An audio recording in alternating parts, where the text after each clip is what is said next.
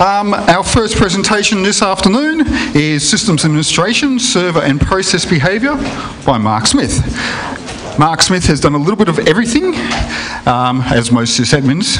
That means a little bit of DBA, a little bit of, obviously a bit of sysadmin, a little bit of software engineer, and he's even managed an operations team. One of the other aspects of his life, which I have to shake his hand for, he believes strongly in the Oxford comma. Thank you. All hands. And he wishes to move back to Iceland one day. So please give a warm welcome to Mark Smith.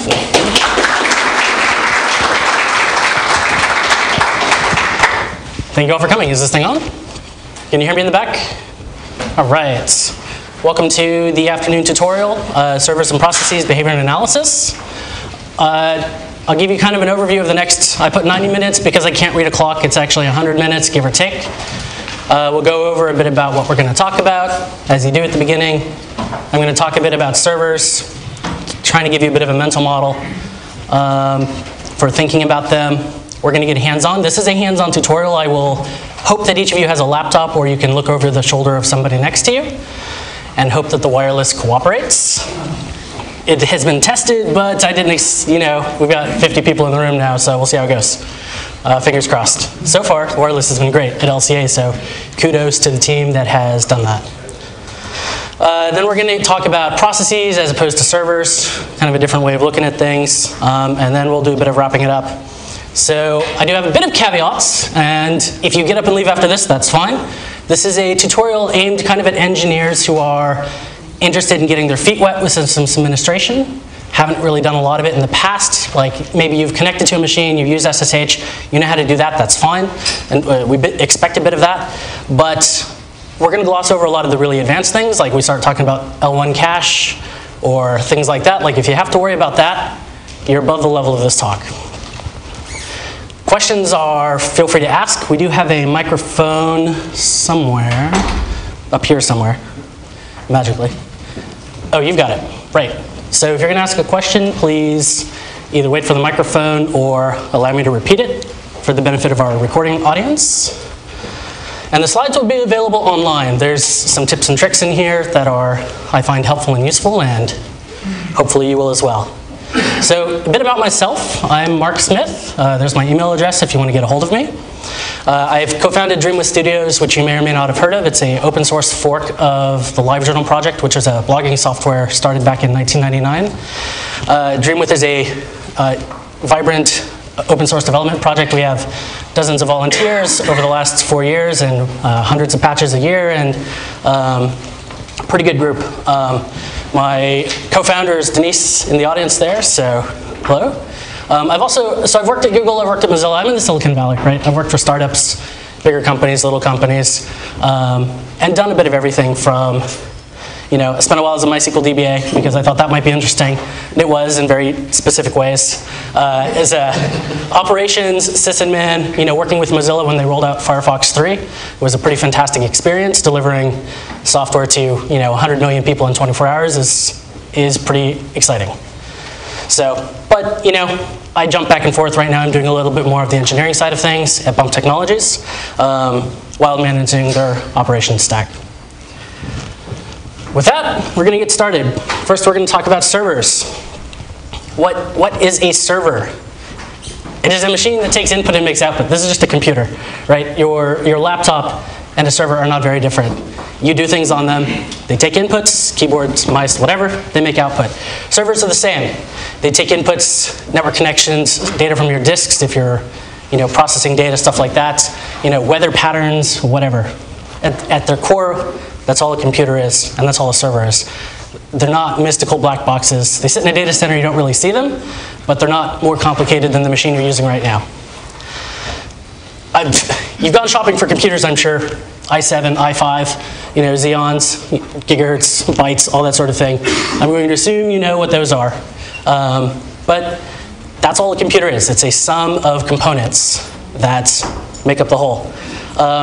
But we're going to go into each of these components, and we're going to talk a bit about how we measure them, how we actually know what they can do, and how we know if they're doing what they're supposed to be doing, how we know if they're doing their job well. And sort of my opinion on systems administration, I mean, as with most things in technologies, you ask 100 people, you get 100 opinions. I think systems administration is just the care and feeding of all these different components and understanding how they work, right? So this is my list of how I measure components, and we'll talk about these for each of the different things. Capacity, latency, throughput, what happens when it's full, what happens when it's thrashing or it's in high contention. You measure pretty much anything like this. If you want to talk about cars, you can measure the capacity of the engine and the horsepower, the latency with the torque, the throughput with its top speed or its quarter speed. Whatever you want to talk about, you can measure vacuums with the same sort of thing. These are just sort of the three metrics that you measure pretty much anything. How much can it hold? How quick is it? How much can it push in and out? Full state, we'll talk about for each of the components. What happens when it's full? Different components of a system behave differently when they're full, and as a sysadmin, you need to know kind of how to react to that. Thrashing state, also very important, especially nowadays, and we'll get into that a bit more. What happens when a lot of people are trying to use the CPU? What happens when a lot of people are using the disk, or a lot of software, or a lot of whatever you have? And what can you do as a sysadmin to diagnose that, and what are your options? We'll talk about RAM first. This is all pretty basic. It's measured in bytes. You have a machine that probably has a couple gigabytes of RAM. Servers these days, you might deal with one that has 8, 16. Half of the ones I deal with have 96. We have a couple that have like 128, or they go up to hundreds and hundreds of gigabytes of RAM these days. It won't be long before we have terabytes. Latency, nanoseconds. So RAM latency is how long it takes to say, I want this bit of data at this location in RAM. How long does that take to happen? I mentioned this, and we'll mention this for each of the components because eventually you'll have to make trade-offs. You'll have to understand what happens when data is moving from RAM to disk, for example. What are the different performance profiles you can expect? It's usually measured in bytes per second, although you really don't usually worry about that because it's gigabytes per second these days. For the most part, you don't really deal with systems that are pushing that unless you're dealing with like high-performance computing, and in that case, you're probably not going to learn a lot from this talk, and you can teach me something. So. RAM is a kind of a binary full. It's full or it's not. And when it's full, that's it. It's just full. It doesn't really thrash. It's random access memory, so you can randomly access it all you want. It's designed for that. Rotational disks, these are spinning disks that we're all pretty familiar with. You've probably gone shopping for these in the past and optimized for seek time. Is it 6 milliseconds or 8 milliseconds? And the faster seek time is going to make you boot up faster, and that's awesome. But it really can impact servers. Latencies in milliseconds. We'll talk a bit about, I put in a bit here a little bit later in the talk for people like me who come from the US and don't grow up with the metric system and nano, milli, pico, whatever, what is all that stuff. But latency on a disk is measured in milliseconds. Throughput is also bytes per second, although it's usually on the order of 100 megabytes per second for streaming reads and a lot less for random reads or writes. Full state is also binary. When a disk is full, a disk is full. Thrash state, however, on a rotational disk, it's really bad. You've probably noticed this if you tried to launch multiple programs at the same time. You launch Photoshop, you launch Firefox, you do all this thing, or Firefox launches and it loads 18 tabs. And your machine starts, you hear the disk grinding for a bit because it's jumping around trying to load everything from cache. Performance really drops off when you start talking about the thrashing for a disk. These days, though, we talk a lot about SSDs because we're really moving in that direction as far as servers go. Capacity is same as disks, bytes. Latency is in milliseconds, but it's still about 100 times faster. We'll talk a bit more about that in a bit. Throughput still bytes per second. Full state is about the same. It's full or it's not. Thrash state, however, it's like random access memory. You can access any part of the disk with roughly the same speed because it's effectively RAM. It's just slower. CPU, gigahertz, nothing particularly fancy there. Throughput and latency we're not going to talk a lot about here because it gets really complicated, especially when you start getting into NUMA and you start worrying about, well, a quarter of the RAM is on core 1 and a quarter of the RAM is on core 2, and the speed to access RAM on a different core is actually slower than the speed to access RAM on your core. We're not really going to go into that here.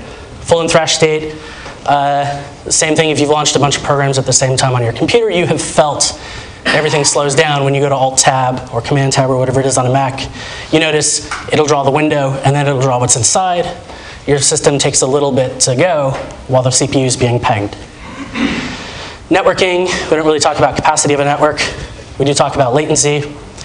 In a data center, your machines are pretty close together.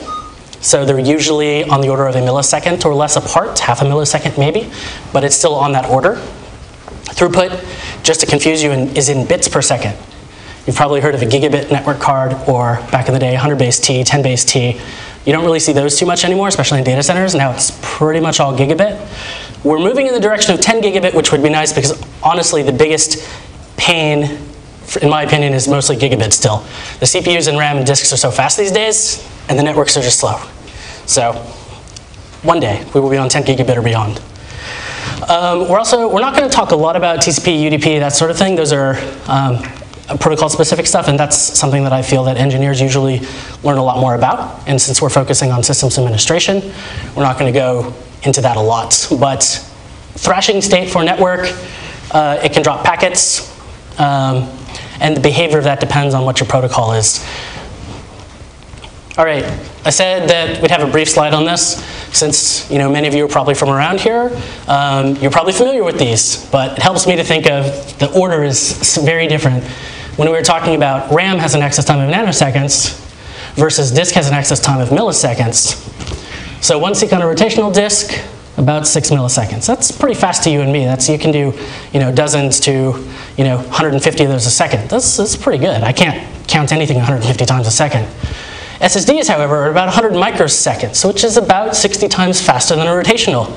So for every one seek you do on a rotational disk, you do 60 data accesses randomly on an SSD.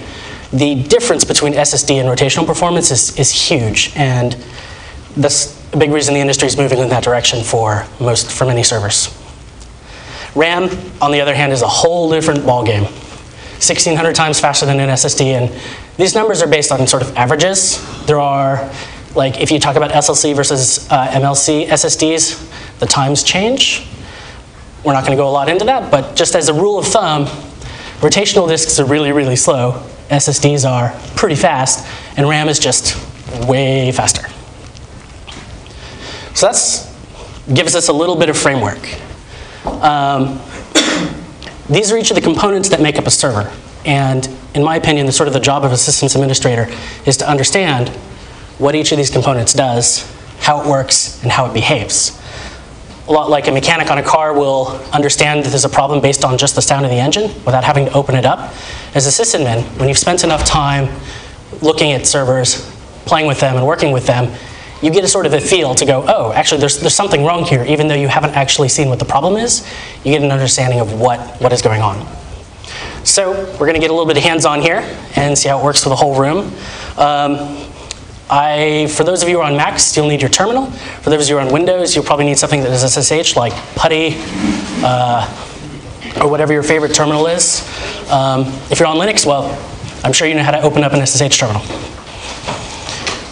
I have a VM running on my Mac here that we're all going to share. This is the valid IP. Yeah. Please be nice. It would be nice, if we all learn something here.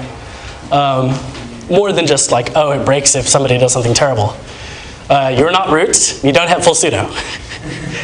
Yes. Bravo. So go ahead and open it up. If you have SSH, or if you have a terminal in Mac or Linux, you can use this command and it should just work. Port 2222, the user demo at this IP. If you're on Windows, you'll have to use PuTTY. And I don't have the screen in front of me. I should have took a screenshot of that. But you'll need to select SSH, change the port, and the IP address. Do we have any success yet? I'm in. A couple are in. You got root. All right. A lot of people, there's like, we're up to PTS 40. It's nice. If you're having trouble, feel free to say something and we'll make sure you get in so you can, take part if you're. We'll give it a minute here. People are typing.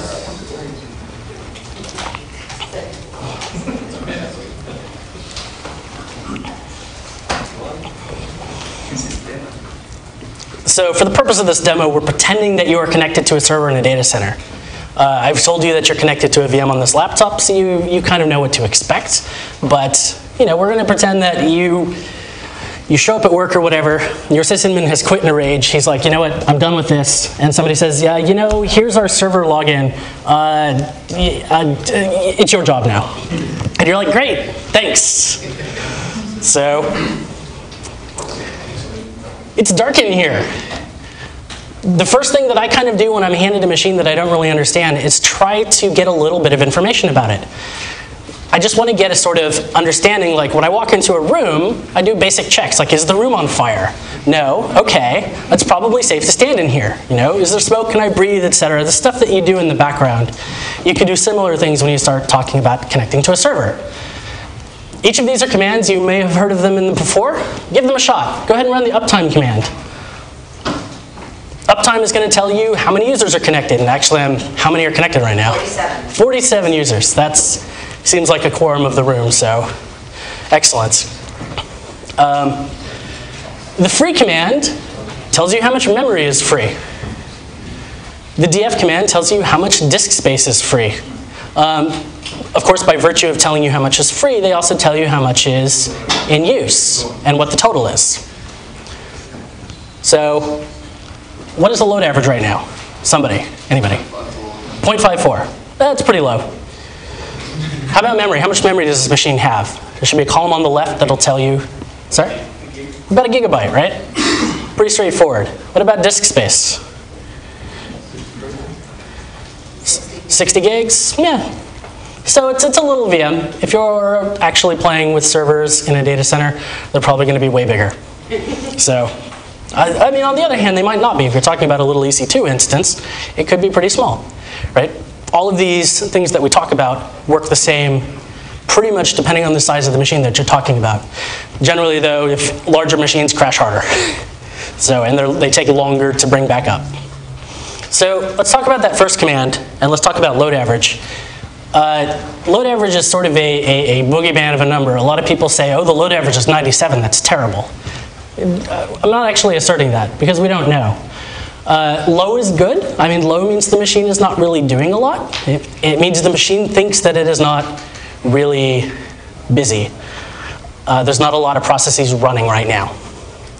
So rule of thumb, low is good. High could be bad. We will reiterate this a number of times through this talk, but basically, a lot of systems administration is having a feel for your machines and your software, knowing how they work and how they behave, knowing what their good states are and what their bad states are. Same as in, you know, jumping in a car. Your car may sound a certain way. You jump in someone else's car, you can't say their car is bad because the engine sounds different, right? It's a different engine. I like cars, I like planes, so I use a lot of those metaphors. Systems are very much the same. You will, if you have a bunch of systems, your web server will probably run really hot on CPU and maybe RAM, but it might not touch the disk. Your database, on the other hand, might run really hot on RAM, really hot on the disk, may not touch the CPU a lot. You get to know what the normal profile is of your machine and how it behaves.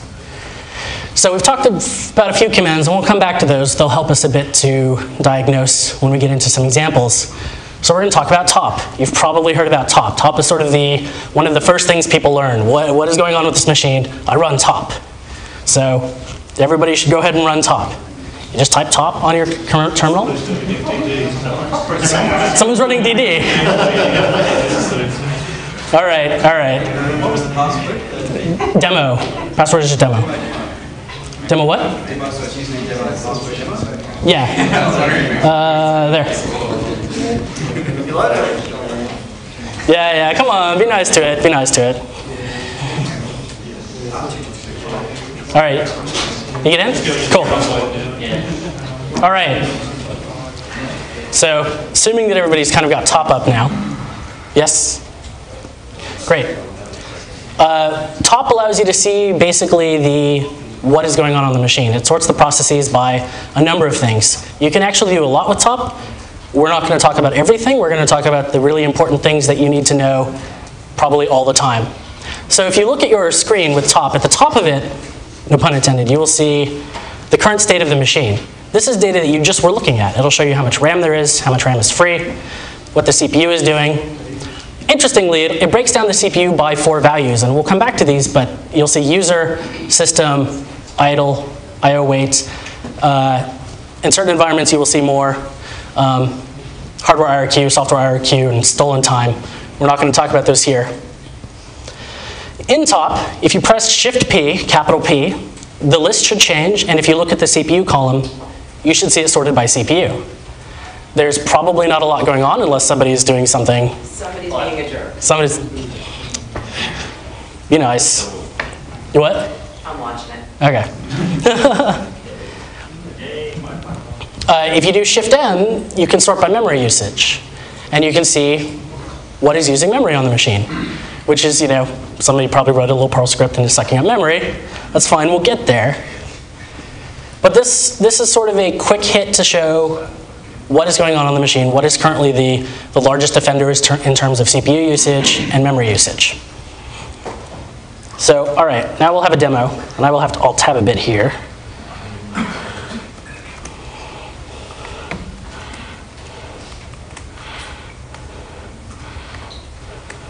All right.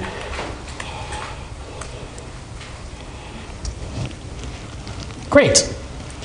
So I have done something on the machine, running a script. What I want each of you to do is start going through, like let's say you get an alarm or somebody tells you, hey, there's something going on this machine. So you want to kind of figure out what's going on. Users never report very good things. They just say it's kind of broken or it's kind of slow, and that doesn't really tell you much. So whenever you're investigating something, you always usually have to go in and see what's going on. So go ahead and try uptime. Take a look and see if the load average has changed much. It might have gone up a bit, but that's not really going to tell you a lot.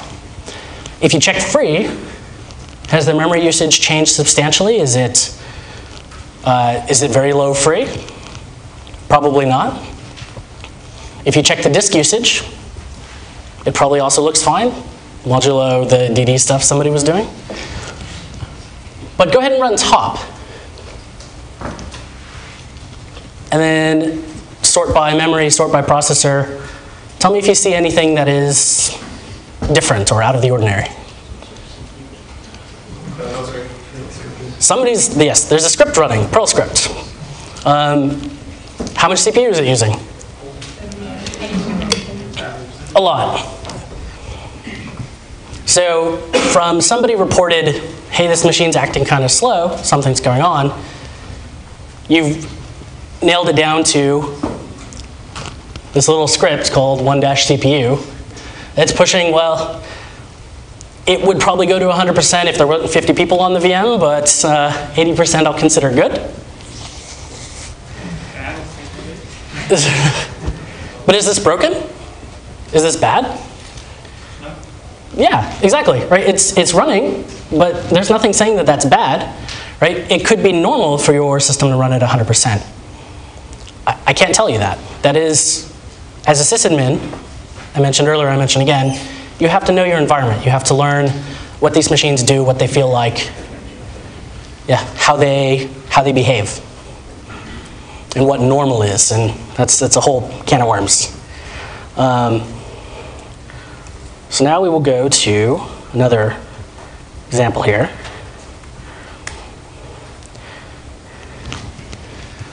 Something else is happening, and this will take about 10 seconds to warm up. But go ahead and start cycling through your steps again. Check uptime, check free, check DF, check top. Tell me what you're seeing, tell me what you're experiencing. Low memory usage. So, it seems like the machine is running out of memory. Is the what? True. We will get to the a little bit later. Does the machine feel? It feels sluggish, right? Lots of memory is being consumed. If you're looking at top, yeah, you'll see swap. You'll see some process called 2-memory is being a bad citizen and is consuming all the memory, and then some. So you've noticed it feels sluggish. Everything is just slow. This is sort of an environmental thing that you will come to know about your machines. Some machines feel fast, some machines feel slow. Typically databases always feel a little slow because they're always doing I/O, and the kernel, when it's really full of I/O, as in this condition, acts a little more sluggishly. So let's actually dig in a little bit deeper here. Let us see what's going on, what we're doing. VMstat is a useful tool, and one that I come back to a lot because it condenses a lot of information into one line, and it gives you updates every second. So if you queue out of top, or Control-C to get out of top, go ahead and run vmstat-sm1, capital SM. You don't need the SM. I like it because it changes the display to use megabytes instead of the normal blocks or 512K byte or 512 bytes. Once you've got that running,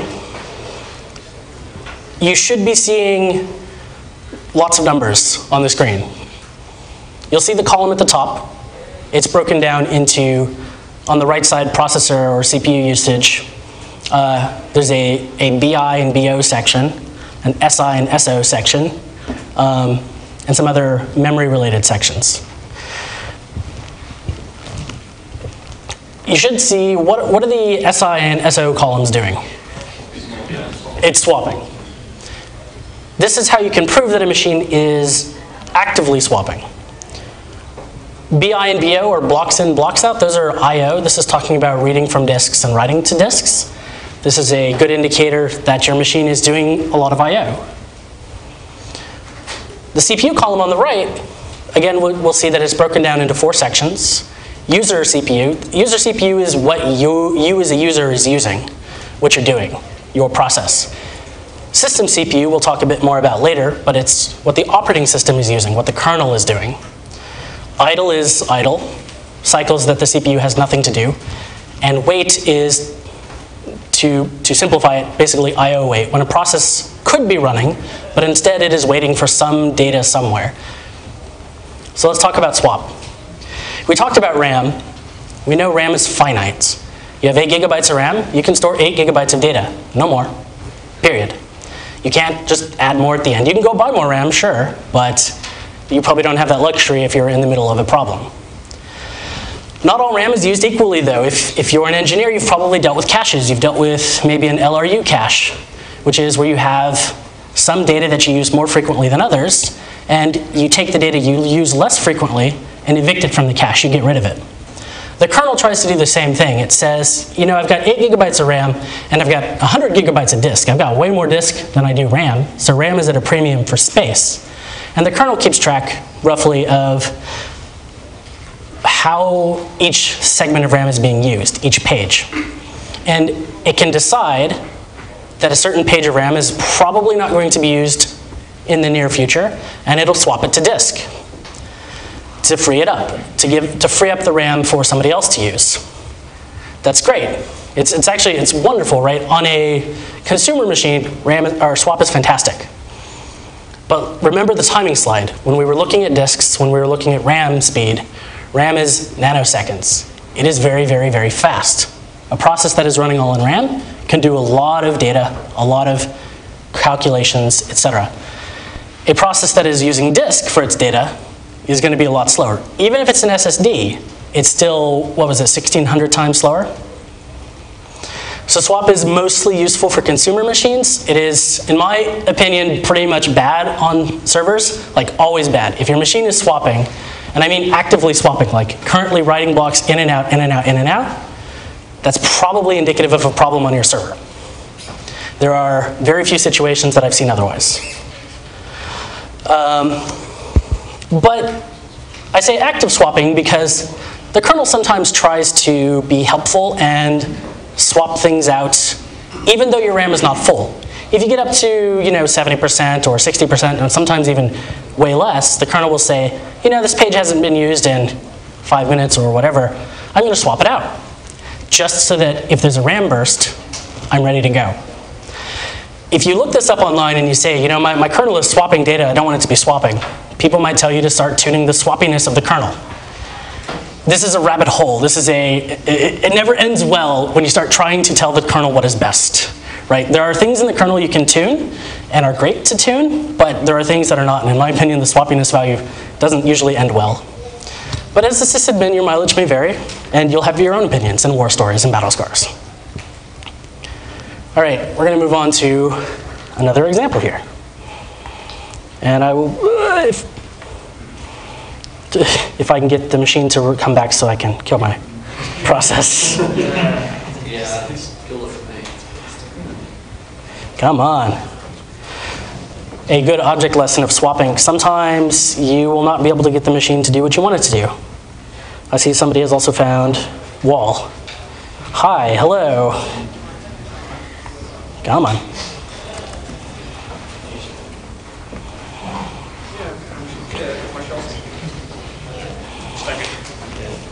Is it what? Yeah, it's not responding. Yeah, I'm not getting anything on the terminal either. I might have to. It's dead jib. She's giving it all she's got. Oh, my Perl script is like out of memory. It's like yeah. Yeah, it's like that's sort of the design goal here. So let me see if I can get this to. Yeah, I might have to. What about all that production stuff that's running on that? Yeah. Oh yeah, when a machine goes into full swap, it often dies. Right? There's often little you can do to bring it back. Well, yes! Are you still connected? Yeah. I don't know how that's possible. I completely paused the VM and rejiggered it.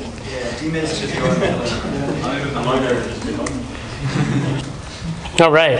Yeah, wow. Heck yeah. Because everybody was trying to run something, yeah. So if you run uptime, you'll see a good example of load average being pretty high, and probably meaning that there's probably something going on. Yeah, it'll come down. If you go ahead and run free again, take a look and you'll see things are a little better. A little. Yep. All right.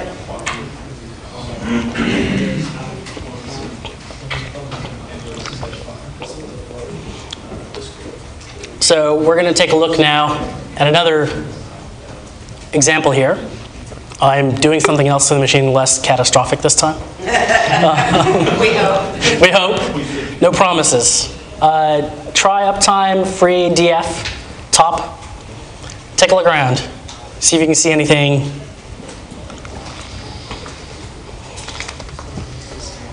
And then give this other command, this iostat-kx1. Give that a shot. You might have to widen your terminal a bit if it wraps around, because it's a very, very verbose command. I think you forgot to install it. Oh, no. What? That's all right. Okay. All right. I was just running it. It should be there. So this command iostat, as you might imagine, is I/O statistics for your machine. It looks at each of the mounted devices and keeps track of what the requests are on those. As far as what the kernel sees, it keeps track of reads, writes, the average size of those, the average wait from the time a process issues a request for a read or a write, how long it takes roughly for the device to service that request. And then it has a magic utilization percentage.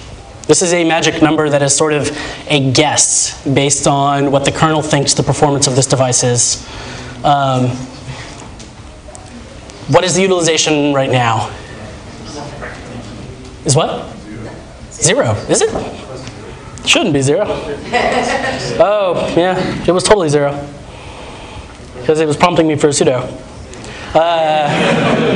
There we go. Something's happening now. Wonderful. 128. Yeah, so it's a percent, right? It should go to 100. 100 is full. Well, no. It's going to overshoot that. You'll see this a lot too sometimes in CPU usage. You'll see it at 98 or 103. It doesn't mean your CPU is suddenly going faster, although it could. It's just these are imperfect estimates by the kernel for performance. because it's more concerned about actually running your software than it is, are you actually hitting the limits of this disk or of this CPU. It tries its best, but it's sort of kind of hard to do. Also, try vmstat again, the vmstat-sm1 command. You should be able to hit up. You can exit out of iostat with Control-C, but if you hit up a few times, you should be able to recall your vmstat command. All right, it's running again. vmstat should start showing some data now. The BI/BO columns may be acting up a little bit. A little bit, all right. So, disk usage is high. iostat told you that utilization was high, and vmstat has confirmed that there's a lot of I/O happening on this machine. It's reading and writing from disk a lot. But if you ran top, you probably saw a process called Bonnie at 20% CPU, something like that. So the CPU is not pegged. If you looked at RAM, the RAM is not pegged. It's not full. The machine's not swapping. The disks are kind of busy. Does that matter?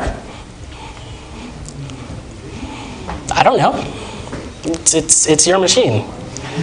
So as a sysadmin, it's kind of for you to know if this is a problem for your users, if this is a problem for the business, if this is something you have to worry about. So what does it mean? We were sort of just talking about. You've gathered a lot of data. You've kind of gotten a feel for what could be happening on the machine, how it could be behaving and responding. Is it healthy and happy? Yeah, I don't know. So solutions. We can talk about solutions to this, because it's kind of funny, but it's pretty easy. Right? If you're out of RAM, you can install more RAM, or you can optimize your software. If you're an engineer, you've probably dealt with time versus space trade-offs. Make your algorithm faster, takes more RAM. Make your algorithm a little slower, it takes less RAM. Depending on the constraints of your environment, the budget of your CFO or whoever else handles the purse at your company, or yourself, depends on what solutions you're going to need to do. A lot of the times I find in systems administration, the solutions are pretty straightforward. U-limits. We will get to U-limits in a bit when we talk a bit more about processes. The question was about U-limits. A lot of problems are pretty straightforward to understand. Even U-limit ones, you're like, oh, I have a limit of X, I'm out. I only have 8 gigs of RAM, I'm out. So it's straightforward to understand. The solutions may not be so easy, though. Business constraints, or what you can do, or maybe you can't even take the machine offline. Maybe you've got a situation where you don't want to take a downtime, and it's the middle of the day, and you have to make sure your system can limp along to get somewhere. So we're going to segue away from servers for now. We're going to start talking about software, the things that are actually running on machines. And we're going to get it more into, well, software that runs on a machine. Can I get kind of a, how many of you are engineers, programmers, write software for a living? Okay. How many of you are sysadmins? All right, so a lot of sysadmins. I hope you're going to get something interesting out of this, or at least having fun. So software is stuff that runs. You all run software, MySQL, Apache, et cetera, et cetera, et cetera. You've probably heard terms single-threaded, multi-threaded, compiled, interpreted, et cetera. All of these things influence how software works and what you can understand about it. Like, for example, single-threaded program can only use one core on a machine. Right? You can have a quad-core CPU with hyper-threaded, so you can effectively run 8 bits of software at the same time. But if your app is single-threaded, it uses 1/8 of your machine. That is a limit of the software. You can multi-thread it, which is a larger task, or buy a faster CPU, which is probably kind of overkill. Software has certain resources and inputs and makes outputs. It is a lot like servers, it's just software. There are more constraints though, more things to think about when you're talking about running software. He mentioned U-limits, talk about open files and sockets or file descriptors. Permissions, CPU limits, which we talked a bit about, single-threaded versus multi-threaded. there's a lot more to think about when you get into the software world. So I'm going to run the next demo. If I can convince this one to stop. All right. There's something else running now. Let's go through the usual suspects. So is the RAM full? Is the disk full? Is the CPU busy? Is anything amiss? No, the system looks okay. It's not swapping. It's not using much memory. If you run top, you probably won't see anything unusual at the top of the process list or the top of the memory usage list. If you run vmstat, it's going to seem pretty bored. If you run iostat, utilization is going to be 0. Maybe a few things in and out. Nothing to worry about.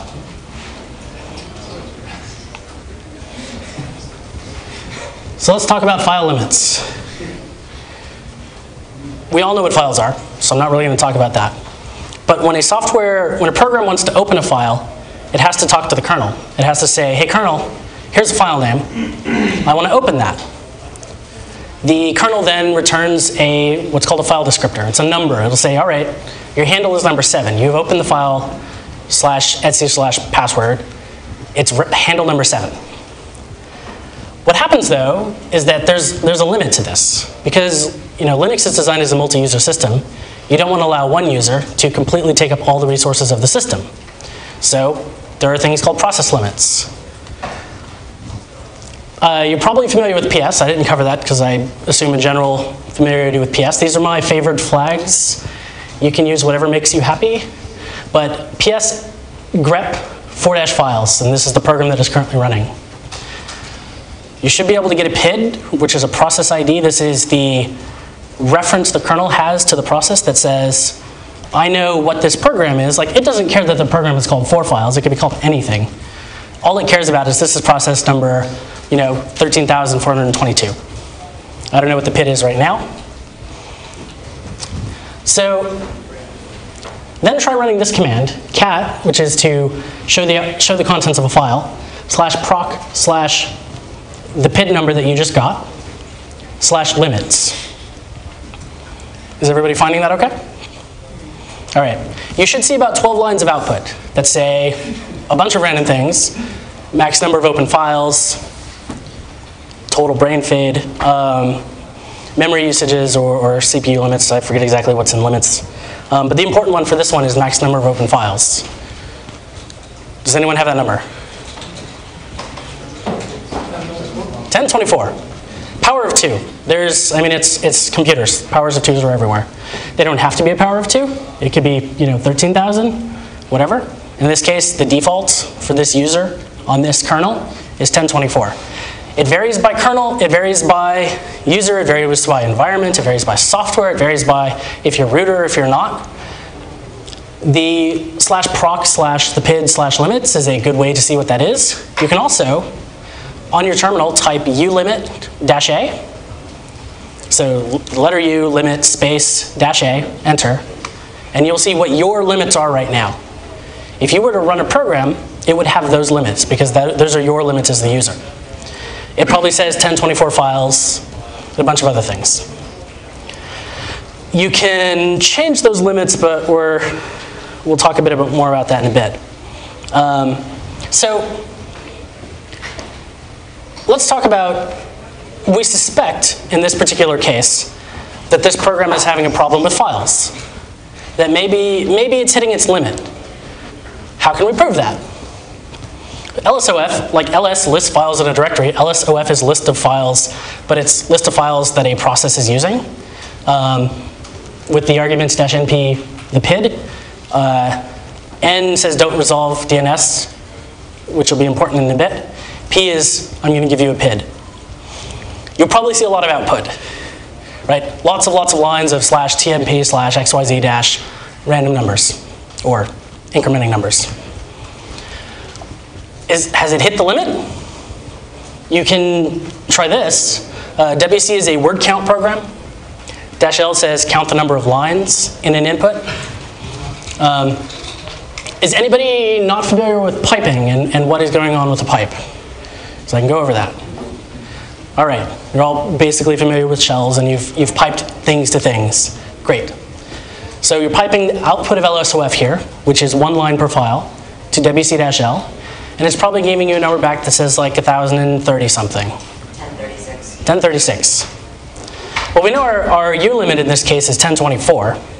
It's above 1024. Is that a problem? Well, it's only a problem if it's actually opening files, right? We don't know. If the thing actually only opens 1,024 files, then it could be happy, right? It could be not having any problems whatsoever. So kind of a danger of systems administration is jumping the gun and saying, oh, I've identified the problem, I'm going to go fix it. And you run down this rabbit hole, you spend 40 minutes, 45 minutes, whatever, telling the boss, I got this, I got this, I got this, no problem, it'll be back up in half an hour.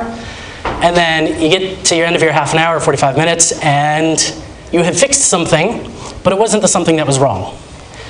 It is usually always worth taking an extra couple minutes just to prove that what you think is the problem is the problem. Now in certain cases, the machine is swapping to death. It's pretty obvious, right? Then you have to decide why is it swapping and how do I fix that. But in a case like this, it has a lot of open files. It's probably at the limit. It's probably the problem, but let's prove it. So how do files get opened? The software calls the open. This is what's called a system call. Software doesn't actually have the ability to access the file system. The software, any program you write, has to talk to the kernel and say, hey kernel, I would like to do this thing involving a device. This is actually really nice because as a software engineer, you don't want to deal with the vagaries of file systems and inodes and all that sort of stuff. You just want to sort of hands off say, hey kernel, I would like to open this file. I would like to read from it or write to it. Please do that for me. Oh, so we're talking about system calls. The kernel provides these services, IO goes with the kernel. There's other ones you've probably heard of, fork, change directory, exec if you want to run another program. Time, actually get the current time is a system call because your program doesn't have a clock in it. The kernel has the clock because it talks to the hardware. And the kernel uses, or NTP can keep the clock in sync. So you have to talk to the kernel if you say, what time is it? Then you could try to keep a timer, but it's not very easy to do. Actually, time is really hard. But to talk to the kernel, you have to do a small context switch. If you remember earlier, we were talking about user CPU usage, system CPU usage, idle, and IO wait. If I say I want to open this file, my program is running, it's executing, open, it calls the kernel. You've used a little bit of user CPU time. You call the kernel, you have to context switch into the kernel. It's very lightweight. It's not like switching to another program. A kernel call is pretty easy, but it's still, you are now in system time. The kernel takes over. It does whatever work it needs to do to serve your request, and then it switches back to your application. So this is what leads to system CPU usage. If you see system is really high, it's doing a lot of kernel calls. Or the kernel itself is doing a lot of work. It's kind of hard to tell.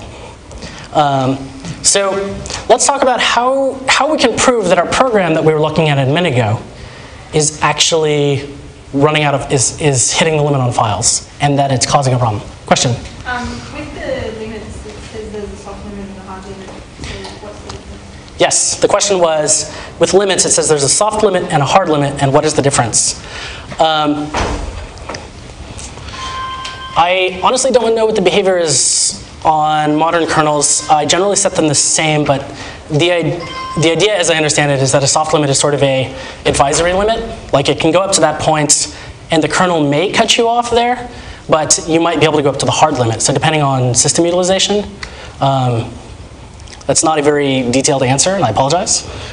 Can I just say that the soft limit is enforced, but the user is able to modify it to the hard limit? Got it. So the update from this gentleman here is that the soft limit is enforced, but the user can self-modify their current limit up to the hard limit. So a hard limit is what the kernel says you can go no higher than this, and a soft limit is what your limit is currently. But you can use the ulimit command to update your limit up to the hard limit, if you wish. I assume that's why I set them the same then, because I wouldn't. Why would you want to? Yeah. If you abandon them. Yeah, not much benefit for me to do that. So thank you. So if we want to prove that our software is actually having a problem here, how do we do that? How do we know what our software is actually doing right now? Well, it's running, and unless you've put in log lines that say, I'm trying to open a file, I failed, you have to do something else. So we're going to talk about strace. Strace is a wonderful, sort of ubiquitous tool that some people love, some people hate. There are a lot of alternatives to strace out there. If you want to get into dtrace or LTTNG, or I think perf can do system call stuff, or system tap, et cetera, et cetera, et cetera. Strace is installed by default on most machines, so we'll talk about that here. So let's look at this 4 files script again. You should still have the PID, or you can ps grep for 4 files to get the PID. We're going to run strace on it. So go ahead and run this command, sudo strace-ppid. And you should see some scrolling every second or so. There'll be 4 or 5 lines that scroll by. Everybody seen this? All right. Having a problem here. Uh-oh.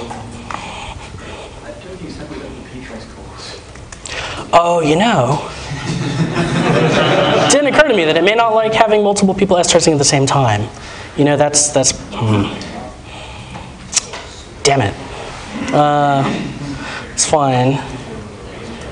Yeah, I mean, I can demo it on the screen. that was one thing we didn't check last night. Yeah, I ran it through with one person, but. Yeah.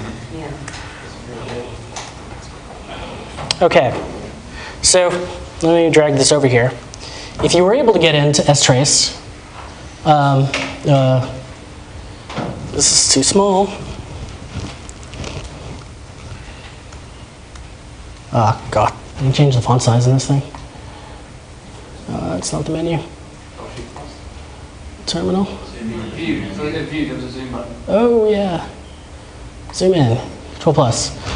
Bigger? Okay. So this is strace running, and you can see something is happening every second.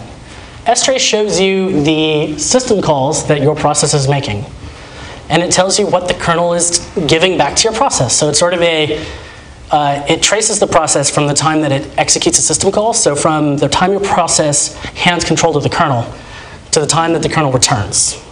And you can see exactly what has happened. So in this case, it's calling open.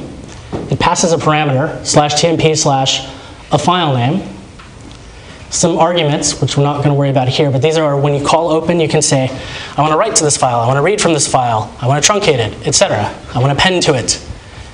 And then the kernel returns and gives you an answer. Well, in this case, it's pretty clearly it's returning EM file, and if you run man open, and if you have the right documentation packages installed, you will see that the open system call can return EM file, which means too many open files. You are unable to open further files. I would say that that conclusively proves that our program is having a problem opening files. Trying an awful long time, too. Yeah, it keeps going, 11:41. and then it sleeps for a second, because otherwise it would spam. All right, where'd my presentation go? Okay, so clearly it's broken. It's trying to open files, it can't. We've seen that the ulimit was 1024. The program is trying to open more files than that. The kernel is saying, sorry, you can't do that. There are fixes to this. You can open fewer files, which is pretty much the main fix if you're the user, if you're not root. But if we're talking about you're the sysadmin, you can raise the limits on the system. I'm not going to go into the specifics of that because that involves editing config files and Linux.conf, and it depends on your distribution and which PAM modules you have installed. But one of the best tools as a systems administrator is, man, I got this problem. I'm going to go look on Google for that, or I'm going to go look on Bing or whatever your search engine of choice is. I use Google. I've had good experiences with it. Search for the problem you're having. Linux, Ubuntu, or Debian, Red Hat, whatever your distribution is, raise ulimit. You will get a lot of people saying, oh, I ran out of limits, or I'm getting EM file. How do I fix that? And somebody will respond and say, here's the file you edit. Here's what you do. You probably have to restart your process, or you certainly have to restart it. You may have to restart your user account, because PAM usually sets limits when you log in. But it's pretty straightforward. So moving a little bit on from files, it's all turtles. Linux really likes the file system concept. Sockets are files. Unix datagram pipes are files. All of these things fit within sort of the file ideology or idea. You have a thing, you want to read from it, you want to write to it. It is connected to something.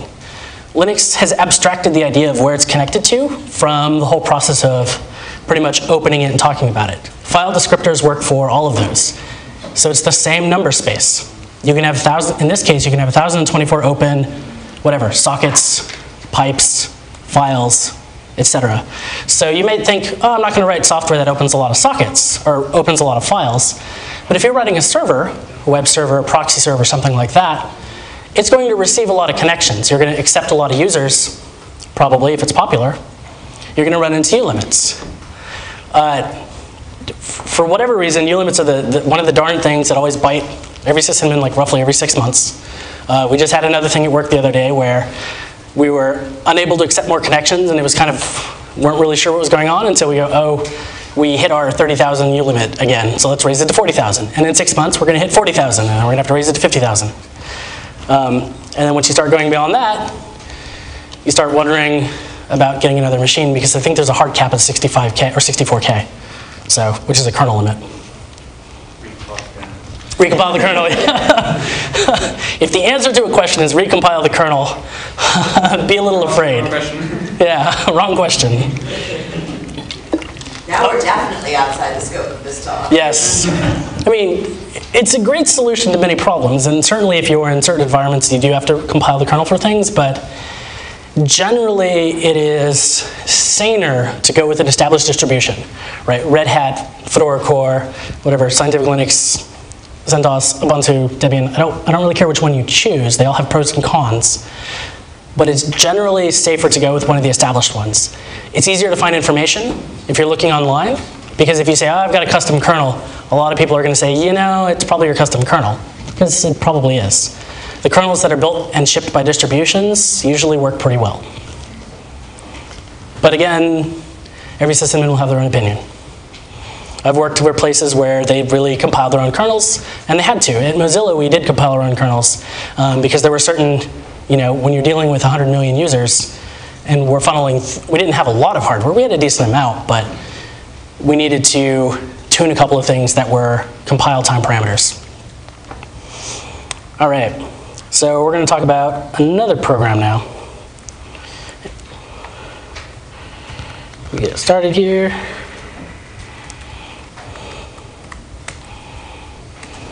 Oop. All right, so I'm running another program. It's called 5-Network.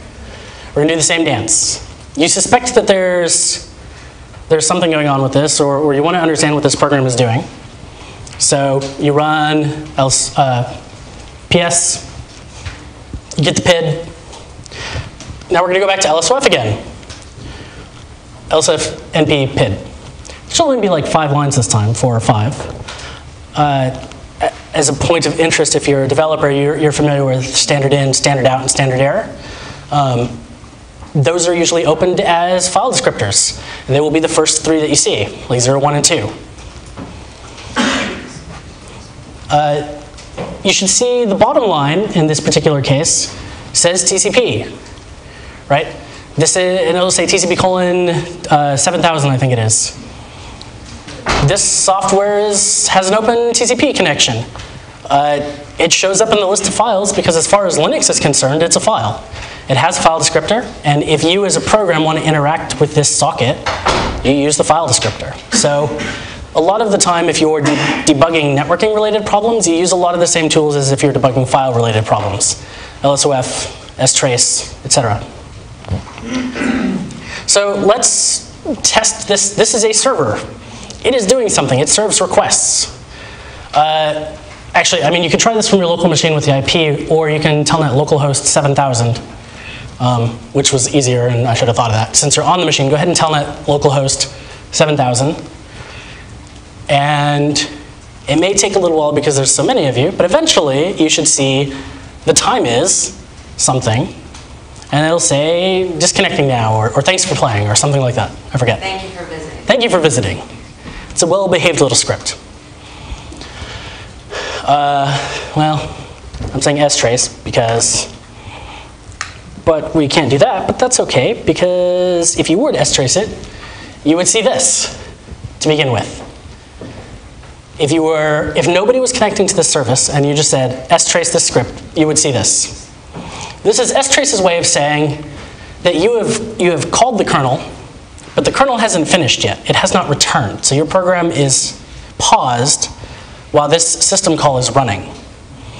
Except if you're a C programmer or a Perl programmer, you've used except, it says, I've got a network connection, a socket. I'm listening on that socket. I would like to wait for somebody to connect to me. 3, in this case, is the file descriptor. Your listening socket is file descriptor 3. So you're saying, I'm calling except on 3, and you're waiting. Eventually, when somebody connects, as you all just did, this will happen. It will finish, and these are the return parameters. It returns, technically you have passed a struct that the kernel has then filled out when it gets back to you, but it fills it out with this data. You have an internet connection on port 39474 on this address. That is the remote host. And by the way, the file descriptor of your remote host is 4. So now you have a new file descriptor 4 that is connected to this person, whoever that may be. And strace would tell you that. Then you see a bunch of this. I've graded out because it's not relevant here. I believe this is Perl specific. It is saying the IO module has gotten this FD and it's trying to set it up to get it into a known good state with ioctls, which are IO controls. These don't work. They return -1s and -1s and -1s because the kernel is like, this isn't a file. This is a socket. It doesn't hurt anything.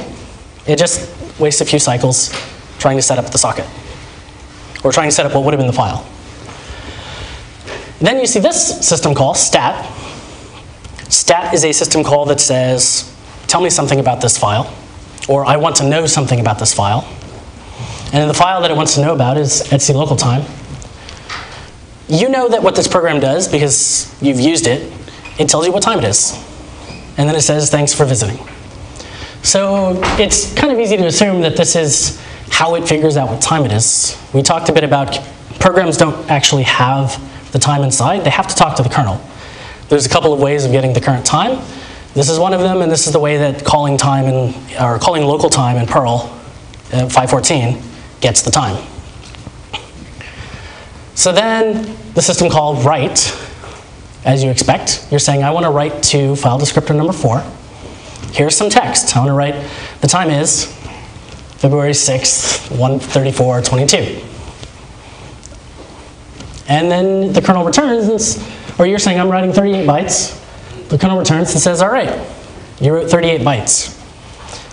From your program's perspective, that's all you have to do to write to a socket. From the kernel's perspective, a lot of stuff has just happened related to sending this down to the network card through the device drivers and actually, well, it may or may not be sending a packet yet, depending on a lot of things that we're not really going to go into the depths of TCP here. But in essence, your program has said, I want to send this data. And the kernel has said, got it. And so if you were tracing this, you would know that that's just happened. Some more things happen. These are processor mask stuff. I don't actually know exactly what Perl is trying to achieve by doing this. But what? But it works. stuff happens, it makes it happy. But so when you're S-tracing stuff, you see a lot of, especially if you're in a interpreted language, if you're running Python, if you're running Perl, Ruby, etc., the system is, the interpreter is doing a lot of work behind the scenes to manage your program state, stuff that if you were writing a C program, you would normally have to think about or worry about. But in this case, you don't, because here Perl is handling it for me. Some of it is necessary, some of it is not. Some of it I can tell you what it does, some of it I can't. Then this program executes an nanosleep, just so that we have a little bit of delay here. Power nap, right? It's like a power nap, yes. Much like programs can't know what time it is, they can't stop running. They can busy loop, or they can tell the kernel, hey, you know, I want to take a break for a bit. Can I sleep? Can you just like wake me up in a second? And so when you call nanosleep, or in Perl you just say sleep 1 here, the kernel says, all right, it deschedules your process, lets a second go by, and then the system call returns. Pretty straightforward. If you were in the talk yesterday about making things go faster by Anton, he talked about sched yield, which is another way of saying, you know, I kind of want to give control back to the scheduler to allow other stuff to happen, but he says don't do that. So if you're writing software, don't do that. But you might see that, in fact, at work we have a lot of problems with Haskell. It gets into sched yield loops where all the threads are starting, they're all yielding at the same time, and then nothing gets done. It's very unhappy. The next thing, after the sleep comes back, it writes, thank you for visiting. So this software has accepted your connection, got the current time, told you the time, slept for a second, and then said thanks for visiting. And then it closes your socket. And when you were telnetting to the service, you probably saw this. It would say connection closed by remote host, I believe is the specific.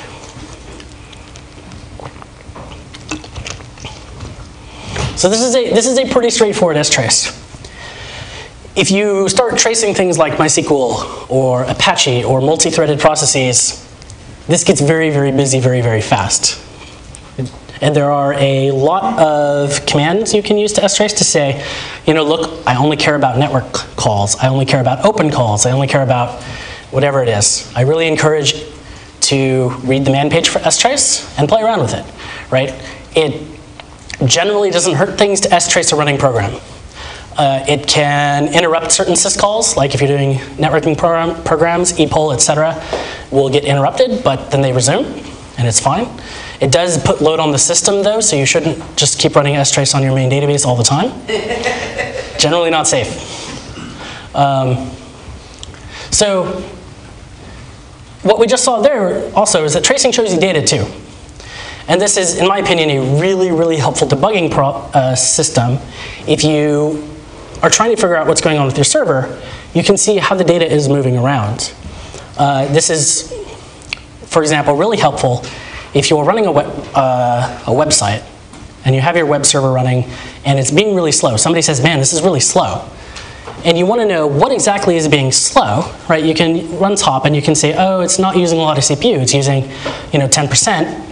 So clearly my web server is not running at capacity. Well, what can I do? Well, I can strace it. And with strace, you will see we don't have any read calls there, but you could, for example, say read, 17, and then it sits there for 30 seconds or whatever, and then it completes, or then it goes. And you know that it sat there for some number of seconds in a read call on file descriptor 17. Then you can use LSOF to say, what is file descriptor 17? What is it trying to read from that is taking, 5 seconds? Then you look that up and it says, oh, it's connected to IP address blah, blah, blah, port 3306. And you go, oh, it's MySQL. Because you know that MySQL is on port 3306. And then you can go look at your database. You have now used the web server to finger the database to then go say, my database is slow, what's the problem? And debugging MySQL is a whole separate talk. A separate set of talks. If you go that way though, I recommend Percona. They have a lot of good software and a lot of good, like the Percona package is really good. They have really good monitoring tools, etc. So they don't pay me, that's just a plug. Let's talk a bit about kernel. The kernel is the operating system. You're all familiar with that. It's sort of the invisible glue. The kernel basically abstracts the hardware to a point where you can write software that repeatedly runs on all sorts of hardwares. It makes your life as a programmer a lot easier. It also provides, to a sysadmin, a lot of tools for understanding what is going on and fixing things. Kernel problems. The kernel usually doesn't have a problem. Let's be honest here. Linux, as far as an operating system goes, is really stable. It is a really well done piece of software and rarely has issues of its own. Usually the problems you run into are because you've hit a limit of some sort. We talked a bit about U limits earlier. That's one sort of limit in the kernel, but there are other limits that are deeper in the kernel that you won't run into until things are on fire. There's caches. There's network-related, bucket lists for connection tracking. There's limits to all sorts of things. One thing to be really suspicious of is powers of 2. If you ever see messages that say, or if you ever see like a status display that says, there are 65,535 files opened, you probably have some sort of limit. Or if you see, there's 1,024x, right? It's really suspicious if it's exactly a power of 2 or really, really close. These are sort of intuitions that you eventually get when you've been doing a lot of stuff. So we're going to try something here. Dmessage. Dmessage is it shows you the kernel's message buffer. The message buffer is sort of the things that the kernel has felt or that various kernel modules or device drivers have felt are important to record. And they get recorded in a message file or in a message buffer, which you can access with dmessage. You can also access it in var log, and we'll talk about that in a bit. But for now, if you run this, lots of data goes screaming by. I don't know, don't you run it? Oh, you don't? No. All right. Pro tip, you don't need sudo to run it, so yes. So run dmessage. The message log shows many things. Many things show up here. This is sort of in my test, like if I'm seeing if there's a problem with a machine, I check, top, I check free, I check df, I check dmessage, because even though it's going to be once every 6 months that something shows up here, when it does, if you don't have a habit of checking it, you will spend the next 5 hours going, what is going on here? Suspicious. You might see something like out of memory, kill process or sacrifice child. Linux gets very excited about its error messages. Yes, when the memory script was running, it was getting killed. Actually, other things were probably getting killed too. I don't know. You might have lost your... No? Just the one. All right. It actually, in that case, it gives you a lot of debugging information. It tells you what the state of the system was, so you can kind of go back and see what was going on. This is, you might see the NF contract one if you're running proxies or popular websites, which is always kind of a pain. But this is, like, resolving it is pretty simple, right? You raise the contract limit. You say, you know what, kernel, allocate more memory. And assuming you have the memory to spare, it's pretty easy to fix. Assuming that the problem is just that you hit this limit and not that you're getting DOSed or your site is under attack, right? In that sort of situation, you raise it, you hit the new limit. You raise it, you hit the new limit. And then you know something is wrong. And then you lie down and cry. Yeah. And quit your, no. Sometimes you get really, really cryptic messages. And you just have to go, well, exception is bad. Frozen is also probably bad, because ATA is disk related, or it's, So if my disk system is throwing the exception and is frozen, I don't know what the hell the rest of this means, but it's probably angry. Yeah. Past time to back up.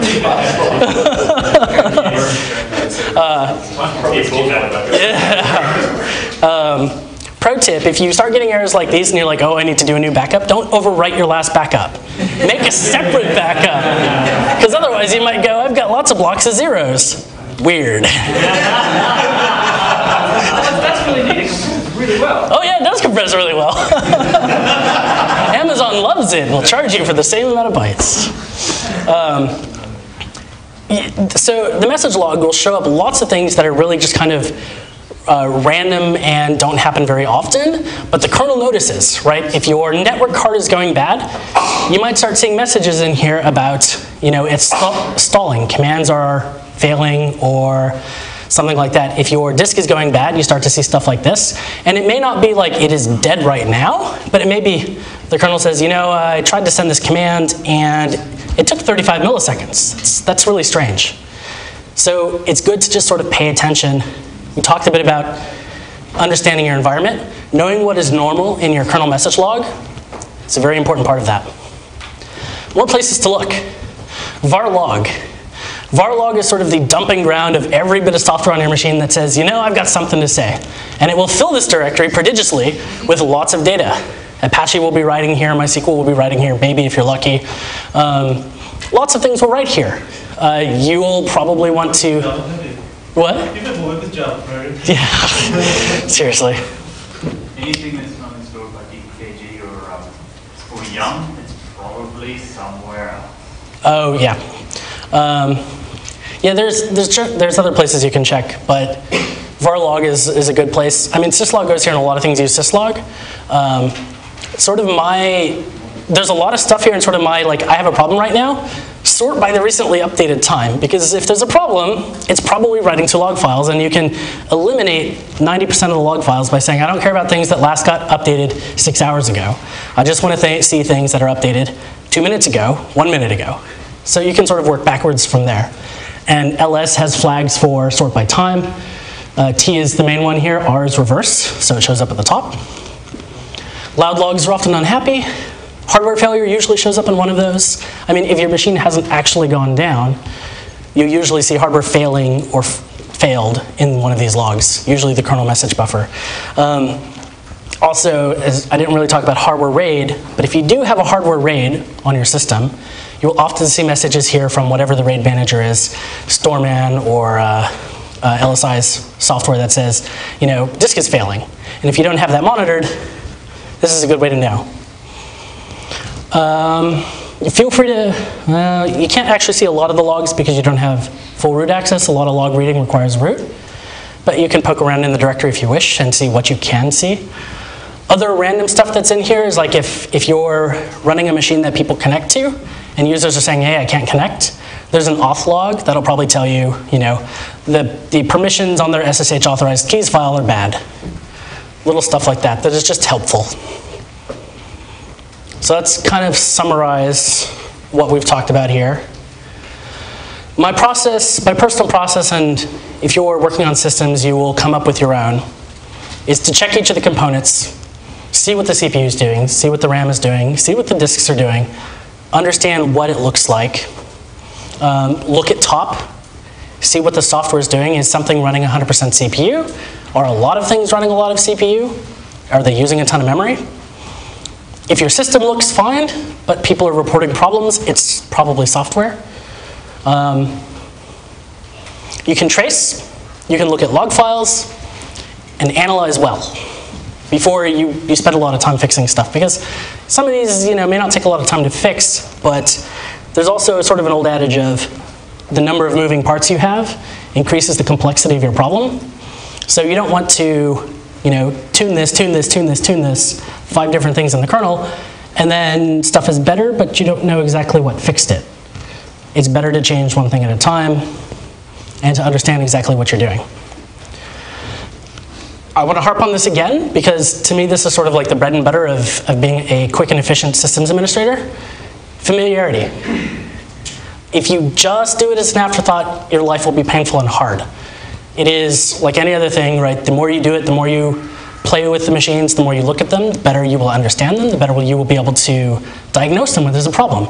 This is, you know, you wouldn't want to go to the doctor who just every 6 months says, you know, I need another paycheck, I'm going to show up at the hospital and do some surgery, right? You want the person who's there every day taking care of business. Same thing with systems administration. It is a skill, it requires practice, and in each environment. I usually keep a shell open and I just run top. You can keep it running, take a look at it, look at dmessage, whatever. Pretty easy to do. Next tips, if you're interested in learning more and going further with this, we have talked a lot about here's how you can diagnose things right now on the fly. It is really inefficient to spend your day running top and staring at it. It's not a good use of your time. I mean, you should understand your environment, but there are a host of tools I've just got a kind of a grab bag here of things that make your life easier. Nagios is kind of the old tried and true thing that people talk about a lot. There are other ones out there, Zendesk. There's other ones. I use Nagios. I'm most familiar with it. It has a lot of warts, but it works. But you can configure things in there and say, hey, let me know when the disk gets 90% full, or let me know when the CPU is over 90%, or let me know when... Yeah. Let me know when this is broken. Let me know when my software is down. Let me know when the service is unavailable. Let me know when DNS stops resolving. Stuff like that. One of the best tips for making an effective uptime environment is whenever you have a problem, build an alert for it. I mean, there's a little discretion here, but when we run into the NF contract and the kernel message log, I now have an alert that every 5 minutes checks for log syslog or varlog messages and looks for those messages. And if one of them happens, I get paged within minutes. I don't have to sit there and watch the kernel log. You will get bit by a lot of things, but the more you cover them with automated tools, the less you get bit in the future. That's monitoring, which is sort of is it working right now? There's also trending. I'm actually not sure if there's a good word for this, but it's sort of I want to graph my CPU usage over time. And I want to be able to go look at a graph and say, for the last 6 months, how have my servers been doing? This is really, really helpful because you, as a sysadmin, will spend time on your machines and you will get to understand how it feels. But if over 6 months it has gotten busier and busier, bit by bit, you probably won't notice that. You'll just go, it's a little slower than last week, but no problem. But if you look at the graph, you go, oh, it's gone up, right, or up to the right. Now we're hitting 90% peaks every day. I should probably figure out what to do about that. So there's a lot of tools for that. Ganglia is a pretty easy one. You just run it, and it gives you a bunch of graphs. Cacti requires a little more configuration, but it's very pretty, and it works pretty well. Those are RRD-based. If you're familiar with RRD, great. If you're not, it is a low storage space, low fidelity storage system, which works pretty well. Some people like it, some people hate it. OpenTSDB is a time series database that is high fidelity. You could go back a year and a half and say, show me exactly what was happening at 4 p.m. on Tuesday afternoon, and you won't lose any data. It's pretty nice, although it requires a lot of setup. If you start building a large environment, you've got 2 machines, you can SSH to them, no problem. You've got 5 machines, you can still SSH to them and run your apt-get updates one by one. That's okay. You start getting 10, you start getting really annoyed whenever people want to deploy software. You start getting 30 machines, and by then you should be using Fabric or, it's not Quilt, it's something like that. That allows you to, mCollective I think is the other one. Capistrano, yep. There's a lot of software that does this. Find one that you like. Parallel SSH is another really kind of tried and true one. But you can say, hey, in this case, you can say, hey, Fabric, I want to run on the app nodes, and you have separately configured it and said the app nodes are machines X through Z. And it'll connect to each of them and run your command, so you only have to run it once, and then it does everything, it does each step for you. Saves you a lot of time.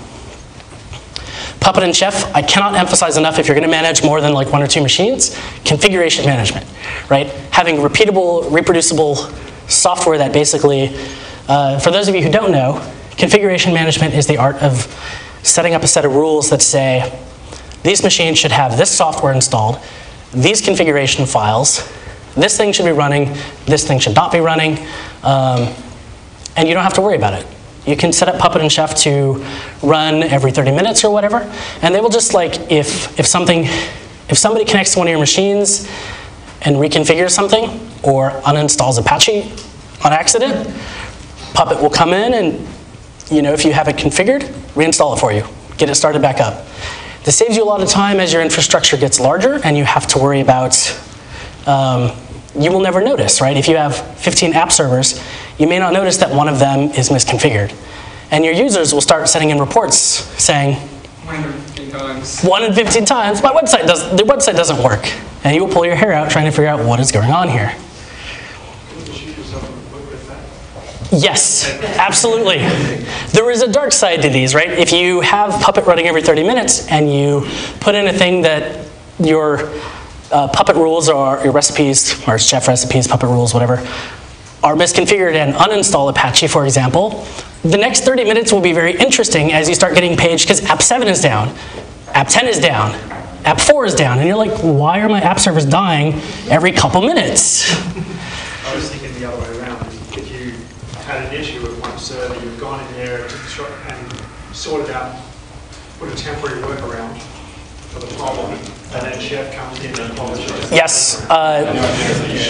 The point was made by the audience for the recording that the opposite of that is also true with Puppet, that if you have a problem on app 7 and you connect to app 7 and you go, oh, I see what the problem is, and you fix it, and then you go to lunch or something else, Puppet comes in and goes, weird, somebody made a change here, and wipes it out. And then you have to redo all your work, and then you remember to do it in Puppet this time. So you eventually learn habits to shut it off on that machine while you wait for it. But then, if you're like me, you have Nagios making sure Puppet is running. So then you've shut it off, and then Nagios pages and said, hey, somebody shut off Puppet. And it's like, ah. So eventually, if you really get into systems administration, sometimes you fight the machines, and sometimes they win. So that's what I have prepared. I have 10 minutes left or so, and I would love to open the floor for questions, comments, anything people want to say. There's one in the back. Microphone will come to you. We appreciate that because the people who will watch this later will want to hear. Hey, going. I was wondering if you know of any trending tools for Nagios analytics. Yes, there are plugins for Nagios that allow you to get trending out of it. I forget the name. It's not live status. PNB. Is what? PNB for Nagios. PNB? Yes. So if you look up on Google, there are tools for that. They plug in Nagios. Nagios actually keeps track of how long tests are taking to run and a lot of other performance data. It's the history that Right. Yep. I personally haven't. Something was beeping. I personally don't use them, but they work. There's many ways to skin the cat. Can Nagios not figure out and report things like this process is using all of its file limits? Like that seems kind of straightforward. I don't know. So for Nagios, you can check anything you can write a shell script to check, basically. Because how it works is it looks at the exit code of your shell script. So you can. You just have to decide how you want to check it and then write a little script for it. It comes with a lot of plugins for like HTTP checks, SSL checks, DNS resolutions, memory, disk, etc. I don't know if file descriptors for a process is one of them, but you could certainly write one. There's a nice little plugin called CheckMK for Nagios, and it does a lot of this sort of stuff out of the box, Nice. like CPU, disk usage, all that sort of thing, and automatically sets it up so you don't have to set anything.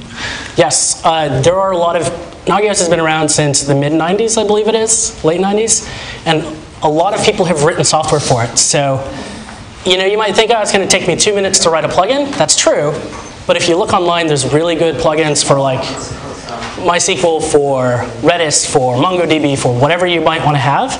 There are really good plugins out there, and I highly recommend using them as opposed to just rolling your own immediately.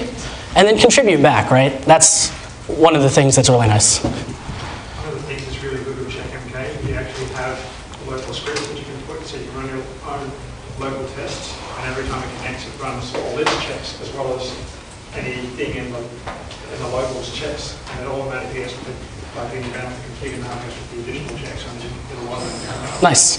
It was pointed out by the audience that CheckMK can also run local checks, so you can add your own to it as opposed to just depending on what it has in there, which is really helpful. Thank you.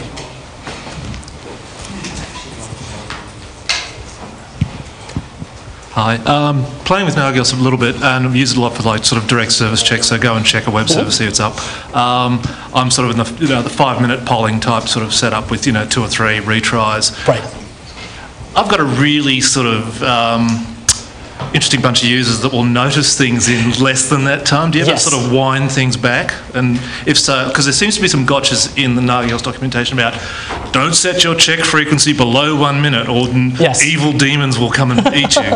He has occasionally in the past called me human Nagios. Yeah. I will page him before Nagios stuff. So the risk you run, and we get into sort of like monitoring theories, the closer you make your checks and the more sensitive, the more false positives, exactly. So I wouldn't dial it down below a minute with like 2 retries, maybe 3. That gives you a 2 to 3 minute window. If you really want faster, what I've done in the past is I use an alerting service called PagerDuty, which is the thing that can call your phone and then send you an SMS and send you an email when something is wrong. And I've written a separate script that basically just loops, and every 3 seconds it checks the service. And if it's a problem, then it talks to PagerDuty and it bypasses Nagios. So it keeps the sort of the slower monitoring away from the really, really need this right now. But I usually end up turning that off because the false positives.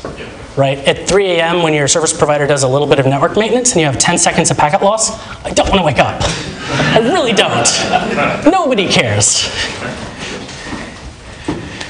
Any other questions? I think you covered absolutely everything, apparently.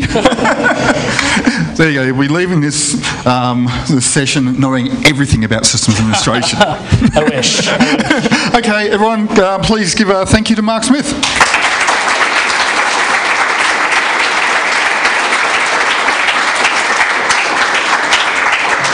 We have a little goodie here from Linux.conf.au Australia 2013.